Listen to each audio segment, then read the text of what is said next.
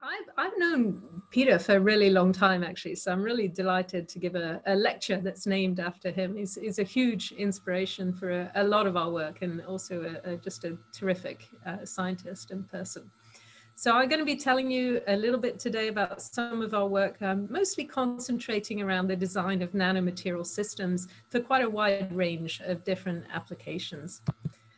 And the work in our group really spans from some very fundamental work, which is about understanding the principles behind some of the materials that we design and really characterizing them, right through to applications and very much looking at how we can design new therapies and new interventions that can help people, including people really across the globe in different parts of society.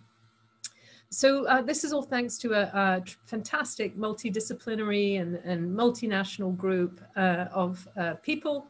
I don't do any of the lab work myself anymore, but I'm really privileged to lead this fantastic group, many of whom have gone on to professorships. About 50 of our alumni now are independent academics, and many have also set up great spin-out companies. So this kind of multidisciplinary approach enables us to do science, which is at the interface of a number of different disciplines. And the applications are rather broad, but actually the core of what we do is about understanding the biomaterial interface and designing this for different applications and also characterizing it with new types of methodologies. So I'm going to show you some examples today of some of the things that we do in the work of sort of therapeutics area and also in disease detection. And underlying that will be some of the characterization methods, including ones that we've invented within the group when we've been not able to get enough information from techniques that are conventionally available. So, very simply put, and obviously an extremely obvious statement, there is a massive clinical need for therapeutics. And I'm sure that many people watching this webinar are deeply motivated by working on therapeutic strategies and also designing nanomaterial systems to impact in different areas. And we really are about the platforms that we design. So many of the systems we design can be applied in a number of different material systems. And one of those areas is thinking also about therapeutics for regenerative medicine. A lot of our early work was in designing 3D biomaterial scaffolds, for example, that could interact with cells in interesting ways. And one of the things that I realized very early on was that you of course have very different levels of complexity that you can engineer into your material systems, but that complexity is really a double-edged sword because it can be used to give more information to the cells, but on occasion it can also make materials more difficult to translate. But it's really important that when we design material systems, we think about the end translational goals so that we can make sure they're translated in safe and effective ways. And that image that you can see on the top right is actually a material system from Medtronic that some of you will know. It's a product called Infuse that has a collagen sponge in the center, which is, or collagen biomaterial in the center, which delivers very high doses of a bone stimulating growth factor. And actually the delivery of that growth factor is in too high doses compared to what's physiologically normally available and leads to side effects. So we want to really think about delivering the right kind of signals, but in the right sort of concentrations and the right sort of temporal features. And this requires a lot of engineering. So to do that, we also want to understand about tissue structure as much as possible. And in one of our recent studies, you can see here, we really zoomed into the nanoscale structure of bone. And I'll keep going into different details of nanoscale throughout this whole talk. And what we were able to show in this very fundamental paper in Science recently was that actually that organization between the mineral and the non-mineral phases of bone architecture was slightly different to what people had previously thought. And we were also able to redefine the different levels of hierarchy within the organization of the bone. And for someone like myself, who'd been working on bone tissue regeneration for well over a decade, this kind of fundamental study of the bone architecture was really, really inspiring, actually, in terms of thinking about how we can then design better biomaterial systems. We're also really interested fundamentally in thinking about how cells interact with surfaces. For example, this might be chemistry on a surface or topography, mechanical forces and so on, obviously really important as well. And it's that sort of fundamental study of how cells interact with surfaces that I find really fascinating, and that can also help us to then design better biomaterial systems. So I'm going to show you quite a fundamental study. Again, I'm starting off with some of our slightly more fundamental work, and I'll then move into really applied examples.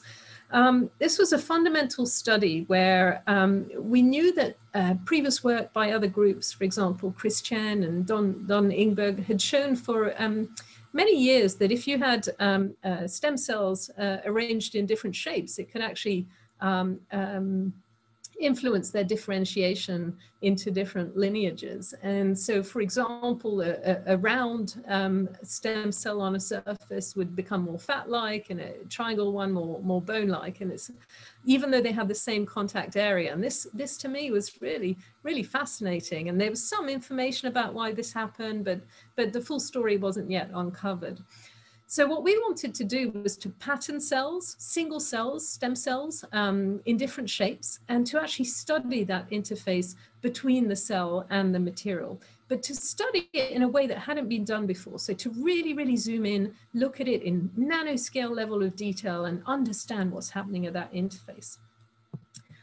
And so we patterned our cells, and we developed imaging protocols that enabled us to do that imaging whilst preserving the ultrastructure resolution of the cell, and to then look at that interface using algorithms that we developed to be able to resolve that interface and actually visualize it.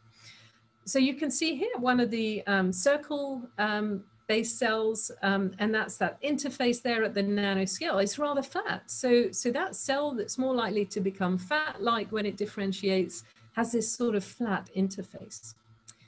But if in contrast, you then look at the triangle cell, so this one is more likely to become bone-like. And if we look at it at the same resolution, you can see it's now a lot more bumpy. And so even though it's got the same contact area, the way that cell is interacting is completely different on the surface. And you can see this in these false color resolution images here, that the triangle one at the top has got all of these invaginations on the membrane, and you can quantify that, and there's really quite significant differences. In the end, this was coupled with a lot of biochemistry measurements as well, and we were able to uncover some signaling pathways that helped to explain a little bit what was happening with these different differentiation processes. But really, I wanted to show this as an illustrative example that you can apply the kinds of techniques actually that had been used in different fields in material science, and apply these to biology with some modifications, and start to get some really new insight into how cells interact with material systems. Now, we are very interested in translation, and I'm delighted to serve currently as the director of the UK Regenerative Medicine Programme Smart Materials Hub. And this brings together 10 different universities across the UK, all developing three-dimensional material systems to regenerate different tissues within the body. We have a particular focus on musculoskeletal and the eye, and also the liver. And what's quite unusual about this hub is that we're thinking of translation right from the outset. And we have commercial and regulatory panels, manufacturing advisory panels, and also safety and immunology consultants really embedded throughout all of our hub structure. And all of our early career researchers also get training in terms of that translational pathway. So we are working very heavily in this area in the design of material systems, and there's a number of clinical trials actually starting now associated with our hub. But I wanted to tell you about something slightly different today, which is one of our technologies, which is complementary to that work that's going on in the hub. And it's actually a technology that we developed to help us to understand some of the different delivery systems that we might be using in regenerative medicine, but also for other therapeutic applications. And there are many, many nanoscale delivery systems. So you'll, many of you on the call will be familiar with these, perhaps working with some of these. I've just pulled out there on the right a few of our really recent papers just from the last couple of years with some of these different classes of nanomedicines. I wanted to point actually to Anna Blackney's paper, because she's also now moved to University of Vancouver as one of your fantastic new academics, and she was a postdoc with us in London previously. And really what we have is an interest in studying these nanomedicines to better understand what is happening with them and their heterogeneity and their sort of chemistry. And to do that, we invented a new methodology, in fact, a new instrument, a completely new technique. This is called Sparta. This is single particle automated Raman trapping analysis. And this is currently being commercialized.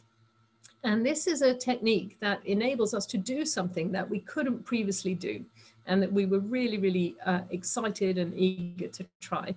And this enables us to trap individual nanoparticles, so related, for example, to a nanomedicine, and to study their composition and their chemistry, relate this, for example, to their size, and also to study dynamic changes on those particles on an individual particle basis in an automated way. So you can actually study large populations of nanoparticles, but deconvolve at single particle information and uncover some of that heterogeneity that you would never be able to uncover from bulk measurements. And the way we do this, we have our own coding and software that's all been developed. We can trap our particles, and if they're successfully trapped, and this is all based on some of the coding that we have, then we go on to acquire a high signal to noise acquisition. This is now actually a fully prototyped instrument, which is in a box and rather user-friendly at this stage. So if people are interested in acquiring some of this or collaborating, please get in touch. And I'll show you some of the things it can do. This was our first paper on it back a couple of years ago. It's actually invented by Jelle Penders and Isaac Pence and myself, so two of our wonderful researchers in the group.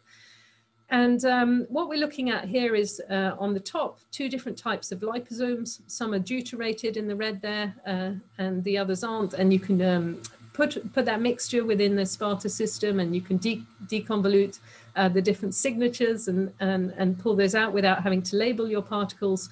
In the bottom example, we've got two different types of polymer-based particles. The ones in blue have an extra heparin group along the backbone, and again, you can pull that out from the Raman spectral signature without having to label these particle systems.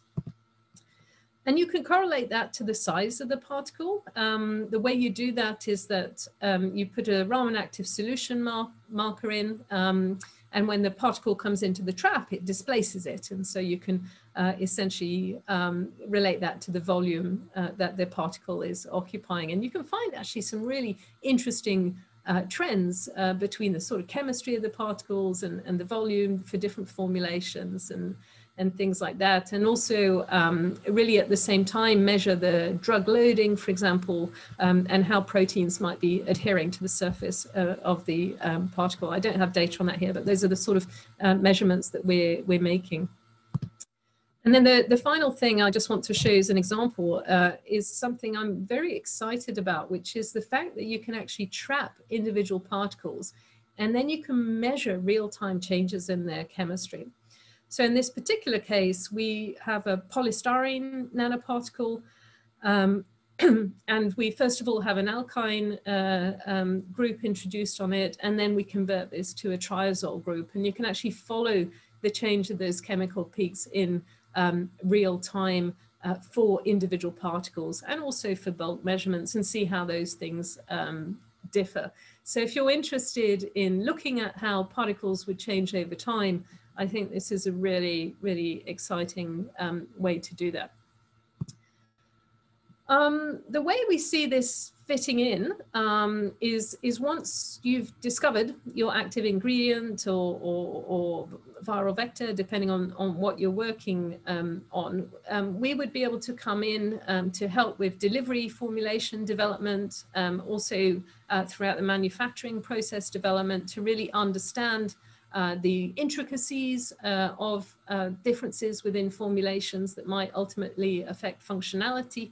And then also down the line as a sort of a quality control within your manufacturing process. So please do get in touch if this is interesting to you. And it's now been validated in many different systems. A lot of these papers are actually currently in press and should be out very shortly, I hope. But we've shown this works really well with different types of viral vectors, a number of different viral vectors. We also have some work on exosomes coming out very shortly, as well as a whole range of different lipid-based particles and polymer-based particles, and also interesting things like cubosomes. And some of the things we're interested in are the composition and functionalization, but also really that degree of payload, you know, particularly for things like viral vectors, where this can be really heterogeneous. Trying to understand that a little bit more in an easy measurement approach is really interesting to us. And also thinking about how could we use this approach to tell us about maybe contamination within a sample, and stabilities of samples over time, and so on. And these are just some of the things that will be out very shortly in the literature. So a little bit more work on some of the lipid-based systems, including some cubosome work, and some different work also coming through on polymer-based particles and exosomes. So keep your eyes peeled. These papers should be out hopefully very shortly, and please do get in touch if you think this could be interesting as a collaborative tool for you, because we're very keen to validate this in as many different systems as possible. Okay, so the other thing that I'm kind of very excited about is thinking about different ways that we can achieve drug delivery and therapeutic delivery using engineering. So we've done quite a bit of work using light to activate therapeutic delivery, including actually some recent work on light to activate CRISPR within zebrafish systems. But I'm not going to talk about that today. We've also done a lot of work on ultrasound and using that to achieve gelation of materials and drug delivery. What I'm going to talk about today is actually more of a mechanical approach to achieving drug delivery, and in particular thinking about how we can use nanostructured needles and materials to help with delivery of cargo. And I think really the other thing that we can do is actually use these kind of material systems to probe what's happening within living cells. And that's a really exciting thing to be able to do. This picture here just gives you an overview of some of the nanoscale or nanotechnology enabled approaches that are currently available in the field to interact with cells and to measure some of the things happening intracellularly. And so you can see there's a number of very fancy tools that have been used and applied, for example, glass nanopipettes or hollow AFM tips, and even carbon nanotubes can be used to essentially sequester very small amounts of intracellular medium and to measure this to get some idea of different molecules that are within the cell. These are really nice in terms of the advances in nanotechnology that have enabled these, but they're by definition a little bit low throughput and also quite difficult to apply in vivo. There's also a much higher throughput approach, which is called a nanostraw approach from Stanford, which is, in my opinion, really beautiful technology. And this is great for some in vitro applications, and less so in vivo currently. So we wanted to complement this really nice work from all these other groups and come up with an approach that could be high throughput, but also really easy to translate in vivo. And the work that we did, this was developed in collaboration with HMRI, was to develop platforms of very small needles. And you can tell they're very small because what you can see in this image here is a single cell on their surface. And so you'll get, you know, somewhere between 50 and 100 of these needles per individual cell. And they can interact with the cell in a really close manner to enable us to both deliver things to the cell, but also measure things that are happening within the cell. If you're interested in this area, I'd refer you to Stuart Higgins's recent overview paper, which gives a really good background to some of the ways both our group, but also other groups in the field have developed nanostructured interfaces for both biomechanical stimulation of cells, but also measuring cells, what's happening within cells, and also bioelectronic interfacing as well for stimulation and sensing. We are doing a lot on the bioelectronic side, but I won't talk about that today. I'll talk a little bit more about how we use these to deliver, but also to sense what's happening within cells. Our first work on this was published a few years ago in Nature Materials, and that was using a conventional microfab approach with a new kind of metal-assisted chemical etch to generate needles. And what we've done over time is to really refine that process to achieve better control over the geometry, but also to open up the processing so that we can make these needles out of many, many different material types. Including also polymer-based materials. So we have now many different platforms that we make these from, and you can really control the architecture in terms of how pointy they are, for example, how spaced they are, what size they are. You have really pretty much full control over those things. And this just shows you a focused ion beam reconstruction that actually Jelle Penders has done of a cell on these nanoneedles. And what you can see here, this is actually from a different cell, but it's the same thing, is a reconstruction where you can see that the needle interacts very closely with the cell, inside of the cell in green. But the nucleus, which is in this particular image shown in blue, actually gets moved out the way. So it doesn't get penetrated by the needle. It moves out the way, and the needle itself interacts very closely with the inside of the cell. And I'll give you a bit more details of how we've studied that in a minute. So we've use this to deliver many different things now over time, many different types of molecules, small cargo, larger cargo.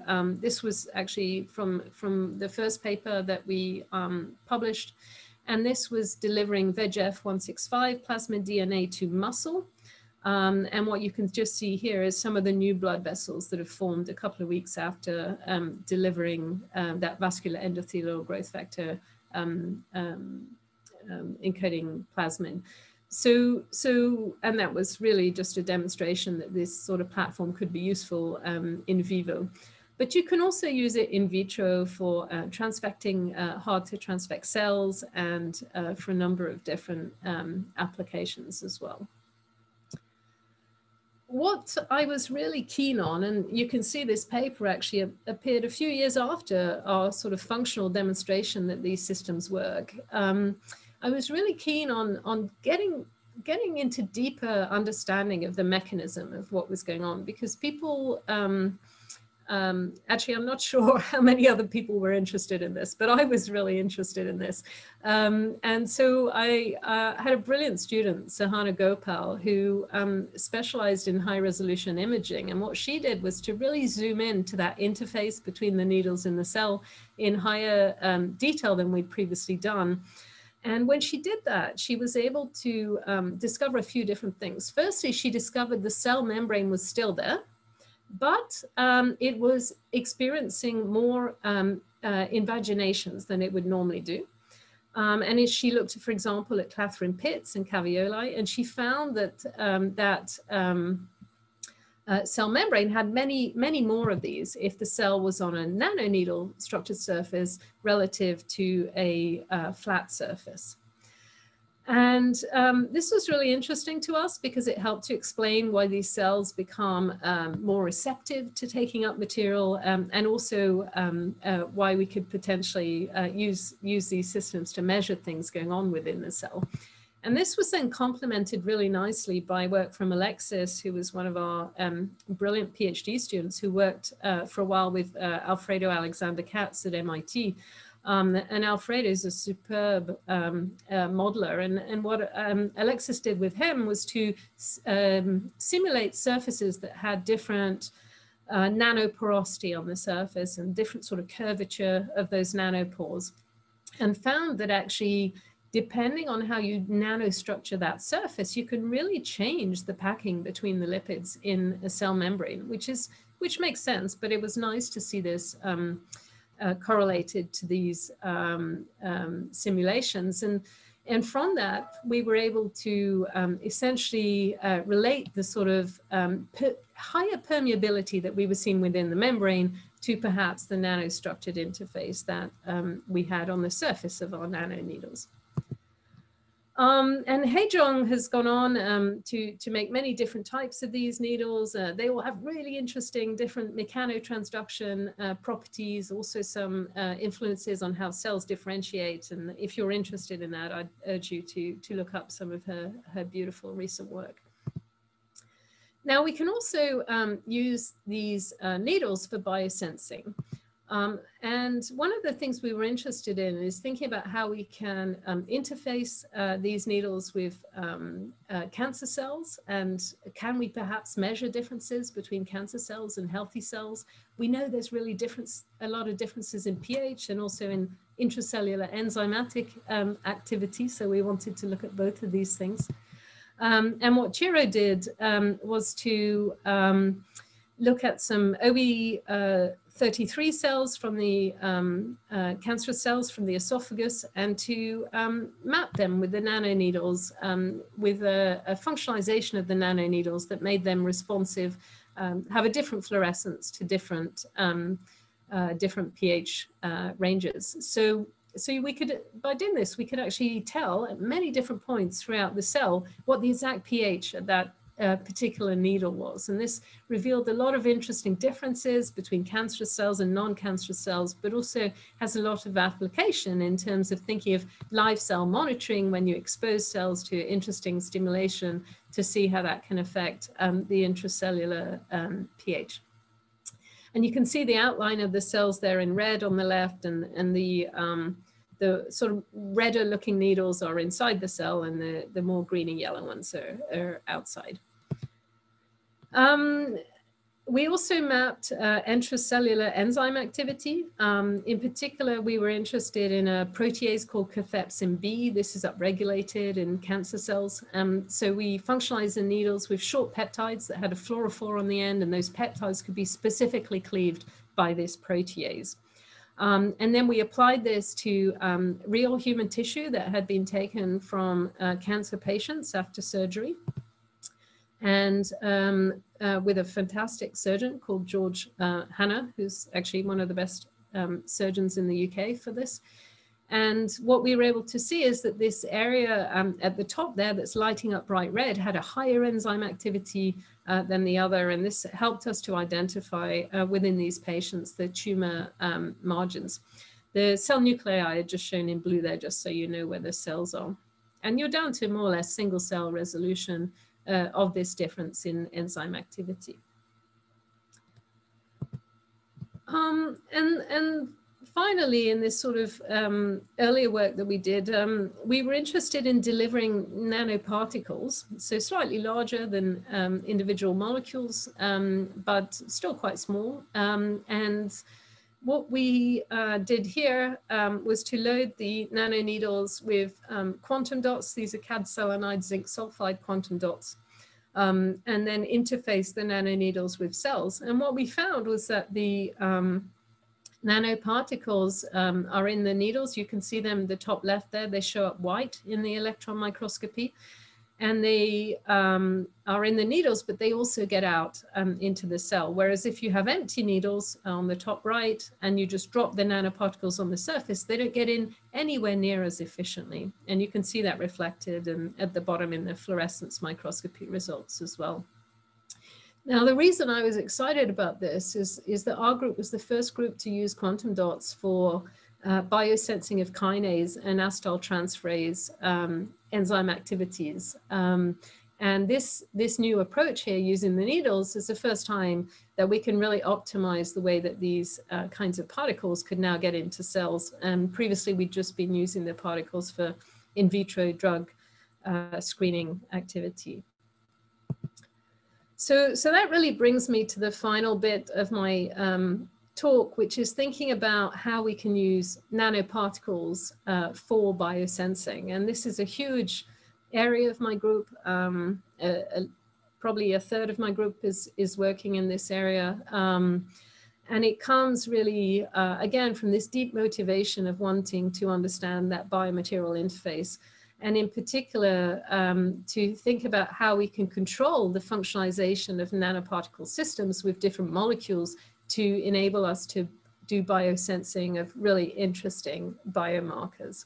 So I'll tell you a little bit about that in the last part of my talk. And because we're talking about platform technologies in a lot of the work that we do, we can apply this in many different areas. And I really see the work that we do having key important applications in infectious disease, and I'll mention a bit about that later, but also in diseases like cardiovascular. So looking, for example, at early heart failure or different heart events that might be happening. And of course, in diseases like cancer. So all of these diseases can really benefit from early detection. And this is the thing that we're really driven by. How can we use these nanomaterial systems to enable better early detection so that ultimately our patients can be better treated? The nanoparticles I'm going to be talking about are inorganic, so a little bit different to some of the more organic systems we use for our drug delivery. And I think they're really, really exciting for many reasons, but also they historically have been around for a while. So if you look at this example here, this is a Lycurgus cup. This is from the 4th century AD. It's in the British Museum, so next time you come to London, check it out. It's really, really cool. And if you shine a light inside it, it looks red. And if you shine a light at it, it looks green. And that is because the wall of that cup has very small gold nanoparticles in there. And so gold nanoparticles interact with light in really, really interesting ways. And this is the same for many other types of inorganic and plasmonic nanoparticles that I'm going to be talking about. And we think about using these nanoparticles in different ways. I really view our expertise as being working with a number of different nanoparticle materials. So it could be plasmonic particles, could be some polymer-based particles, or some other particles. We really work with a large range, but it's really that functionalization of that biointerface and that characterization that enables us to do fantastic biosensing. And we can use this for drug screening and in research tools, but we can also use it for early disease detection. And that's the examples I'll tell you about today. I also want to give a big shout out to my collaborator, Irene Yarovsky, who does all the molecular dynamics that informs much of the work that we do experimentally. So it's really complementary to our experimental results. And this is one of her simulations you can see on the right.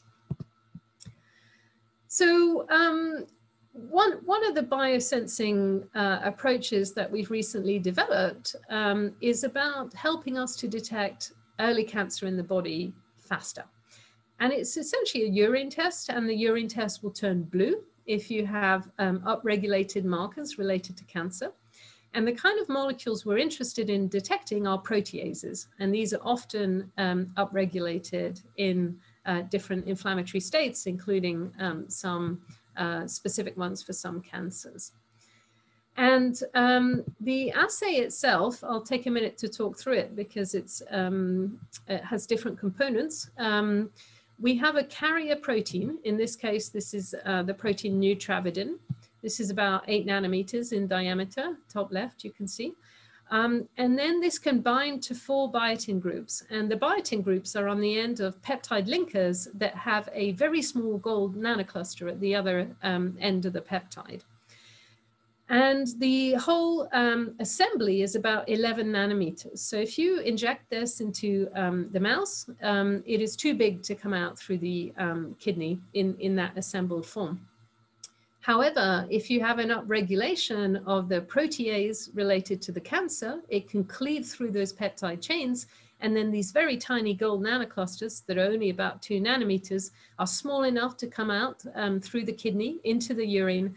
And we can then add some chemicals that enable them to undergo reaction that turns the urine blue. They act essentially as artificial enzymes.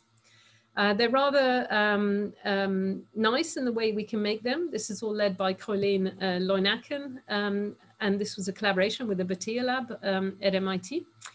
And we can make them in make the system in a one-pot synthesis where we can control that peptide. So you can see just some examples here, some control enzymes like thrombin, the protease we're interested in, which is called matrix metalloprotease 9.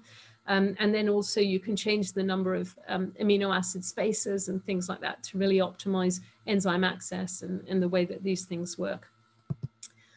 And I'm cutting a sort of very long story short, but we did in vivo validation of this in Sangeeta Bhatia's lab with the mouse model that they have for colorectal cancer.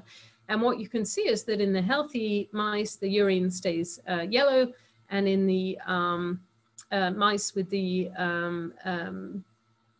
cancer model, the urine goes to this kind of striking blue color. And this is very early work, very still in the small animal model at the moment, but we're really interested to see how we can take this forward to different disease applications and also different models. Then the final thing I want to tell you about is something that's probably been on many people's minds, actually, is a little bit about infectious disease detection. And we were working on this for pre-COVID for many years. It's been a huge passion of mine. And particularly because infectious disease really disproportionately affects low-income countries. And I truly believe that in our role as engineers and scientists, if we can do things to help with democratization of access to healthcare, this is a really important goal. So I'm going to tell you about some of our technology, which I think is hopefully really revolutionizing the way that we can look at diseases in some of these lower income countries. And one of the ways that we think about this and apply our technology is by in the area of mHealth. So thinking about how we could use mobile phones. You obviously are so, many of you will be so connected to your mobile phones in terms of using them for social media and web searches. And many of you will also be aware that they can be also used within the mobile diagnostic space and for developing new kinds of tests. And why is this important? Well, there's in fact, over 7 billion global mobile phone subscriptions, and providing tests that can be read by a mobile phone is a great way of democratizing access to healthcare. And I'll tell you a little bit more details about that. So if you're interested in this topic, we wrote a rather long piece in, well, a full article on this in Nature recently. looking at the growth of mobile phones across the world, but you can see they're also growing a lot in sub-Saharan Africa. And also, it's not just the number of smartphones that are growing, it's also their capabilities. So for example, now, the sort of quality of the cameras and also other features that you can have with the phone really help us with empowering these mHealth approaches. Also within this paper, we looked at a mapping in Uganda of people within these communities that were more than 5 kilometers from a healthcare facility, that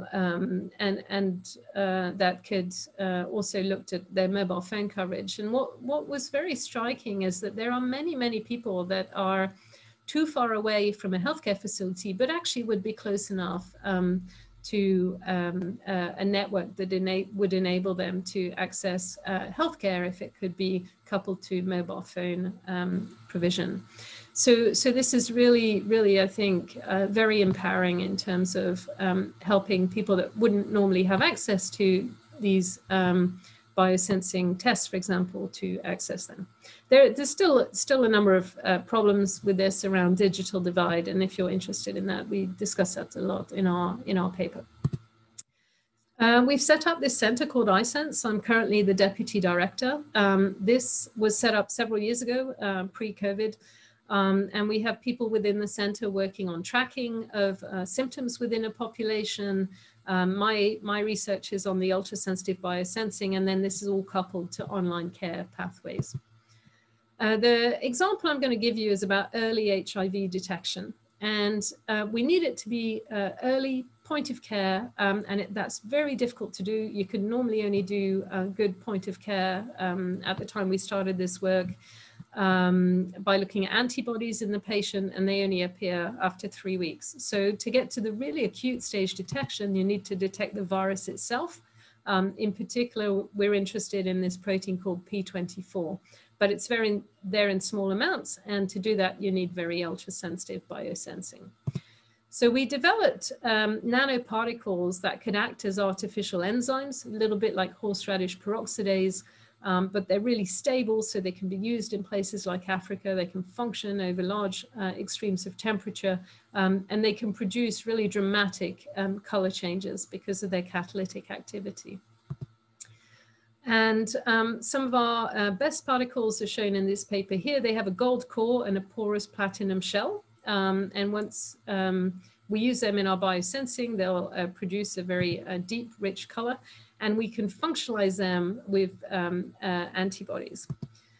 So what we do is to take samples that have P24 in them from patient samples, and we can then put our particles in, and we also put in a separate nanobody that has a biotin group on the end. And the P24 will get sandwiched between the antibodies on the particle and the nanobody. And then the biotin group on the nanobody will mean that when these particles are run up a strip, so this is like a lateral flow based test system, they will bind very quickly to the streptavidin. And you can then add some chemicals to enable 100-fold amplification. So you get a really strong amplification of the signal. And you can take pictures of that by mobile phone. This shows some of the quantification here. And it shows you that with this amplification that's there, showed in the red data points, we get right into that acute stage. And at the time that we produced this work, this was the first point of care test that was able to do this. And you can see it vastly outperforms the commercial gold standard for the limit of detection. So this is really, really exciting. We're working really closely with collaborators in KwaZulu-Natal in South Africa. You can see the photo on the left from one of our visits out there with myself and my colleague, Rachel McKendry. And we are working with rural communities out there. This is, I'll just skip that video for time, but we have members of iSense. This is one of the PhD students from iSense, Val, who's spent quite a bit of time out there in working with healthcare workers. They've trained over 40 local healthcare workers to read tests in the field with carriers that have vesidual markers, and Rachel's group has recently just published this in Nature Medicine. And the idea is that ability to read tests in more reproducible ways and then link them to online care pathways can enable patients to get much quicker access to care. And the initial work is done with more standardized tests, and we're also collaborating with the newer biosensing tests. And then final slide that I want to show you to make sure that I stay on time is this one here, which is a different test that we developed. This was a test that could detect which strain of Ebola survivors of Ebola had. This is from the Gulu outbreak in Uganda. We looked at our PhD student went out there with tests that we developed in-house and was able to distinguish between 3 different strains of Ebola in about 100 or so healthy and survivor patients of Ebola, and to read these on the mobile phone and generate these geotagged maps of how the outbreak was presenting itself. And you know, this was, as you can see, it was in 2018, and really a kind of a precursor to how useful these kind of approaches would become in the current COVID pandemic. So we're really excited about these kind of interventions because they are low cost, and yet they have a sensitivity that really outperforms the more standard biosensing approaches, so that we can achieve robustness and the right kind of interventions for the people who need them. So I'm just going to finish off by just reminding you the different areas I've touched upon, talking a little bit about some of our interest in the biomaterial interface and also how we can characterize this, including with the Sparta and also on nanoneedle and other systems. And then finally, how we can think about developing nanomaterials to enable better and more robust and cheaper disease detection. And I'd like to finish just by thanking my absolutely superb research group and all of our collaborators and funders. Thank you very much. Wonderful. Thank you so much, Dr. Stevens. Such elegant work. I'm always amazed with your presentations, and in particular, the fantastic images that you have that really provide very powerful insight, I think, into the biomaterials interface. So thank you so much for that. And I think I can see that Dr. Cullis is on here, so I'm sure he would have really appreciated hearing the kind words that you had for him at the beginning of your talk. So thank you for that as well. I can see that there is a hand up, and of course it is Pieter. So please go ahead, Pieter.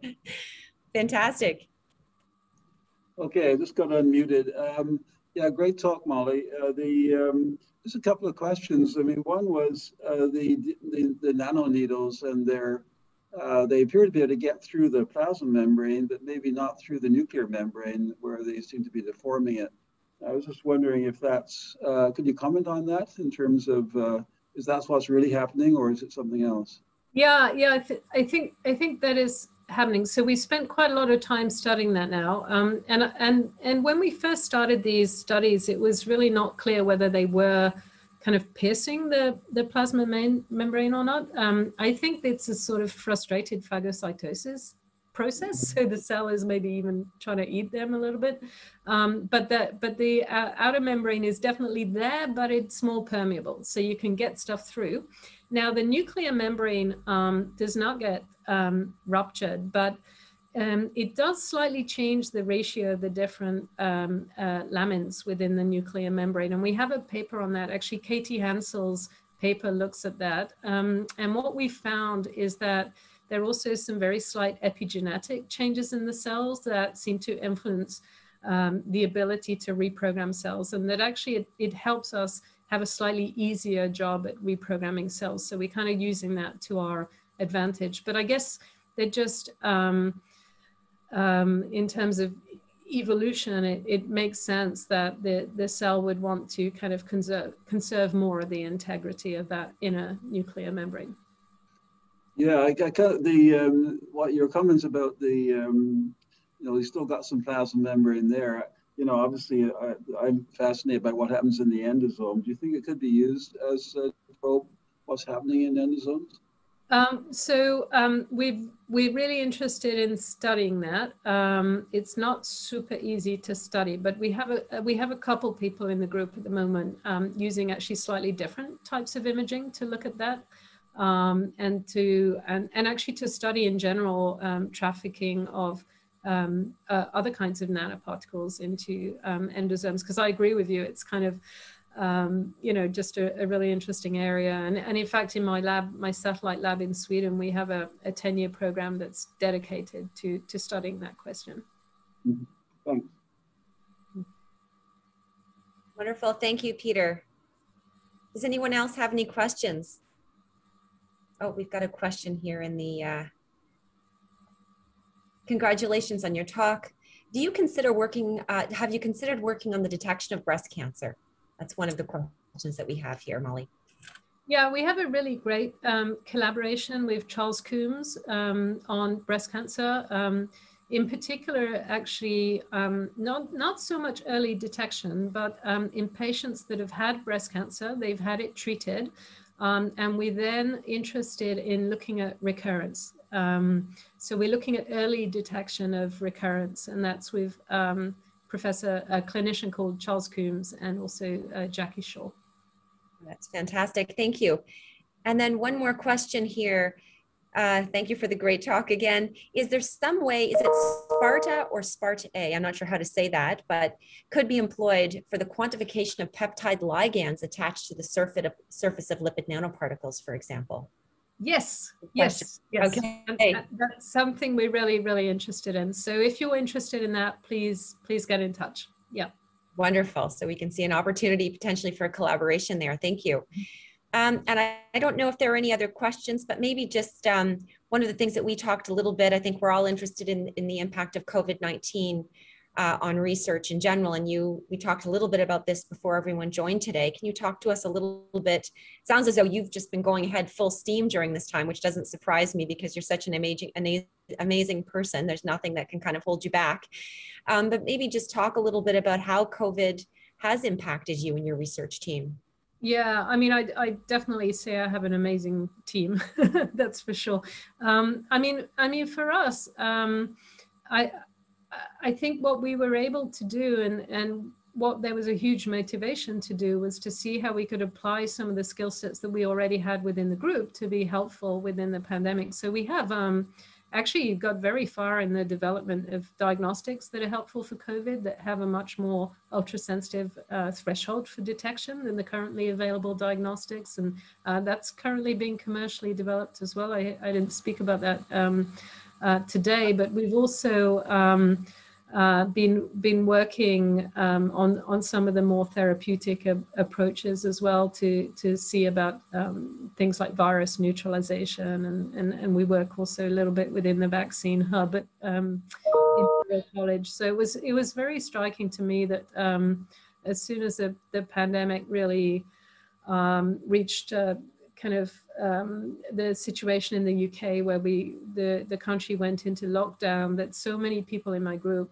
actually stepped forward and were very active still in the lab and really pushing. I mean, so motivating, right? Just such a fantastic group of early career researchers. So for us, it's been really a chance to kind of push a lot of the research forward as well. And do this alongside what's been a very difficult kind of personal situation for many people, but I think science-wise it's been a period of huge growth. Absolutely fantastic to hear.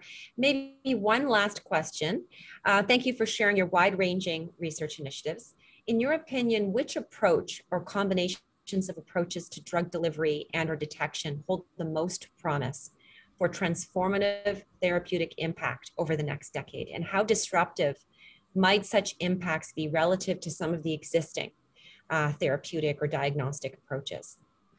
Yeah, I mean, I think there's sort of different ways of thinking about that question. So some of the work I see as being more underpinning and more fundamental, and other work is very, very applied. So for example, the Sparta technology, which we're just about to spin out into a company and has really gone very far in the development, I think can be really transformative, not just for our work, right, but for the whole field in terms of understanding how people can make better medicines and safer medicines, and really understanding processes, for example, like corona formation, you know, these kind of study of really fundamental things that can have really big functional outcomes. So I think you know, it's like, which of your children's your favorite children, right? I like I like you know, Billy very strongly in all the things we do, but they're just a bit different in that some are more fundamental and some are really